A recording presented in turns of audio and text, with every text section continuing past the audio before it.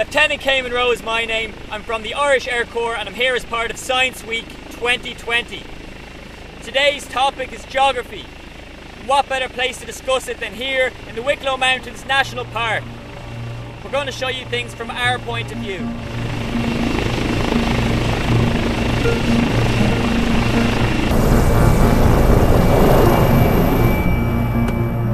The Wicklow Mountains National Park was first established in 1991 and covers an area of about 200 square kilometres. It's estimated that the mountains themselves were originally formed approximately 400 million years ago, when colliding plates caused large amounts of molten magma to rise up from the Earth's crust, which then cooled to form granite. Much of the terrain, such as sharp waterfalls, U-shaped valleys, cliffs and spurs, were shaped 10,000 years ago during the Ice Age.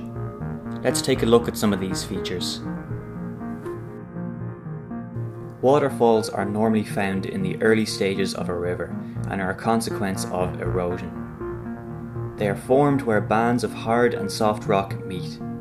Hard rock erodes much slower than softer rock, and over time the river wears away the softer rock, causing a waterfall to form.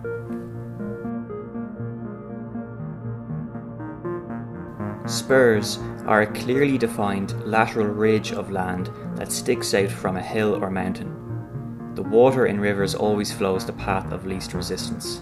Because of this, spurs are formed as rivers twist and wind their way through a mountain range.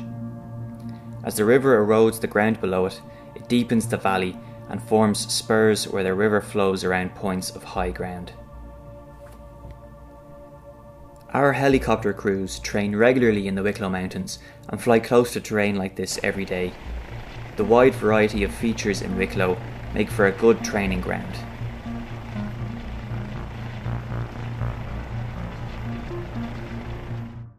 Thanks for joining us on today's Science Week video.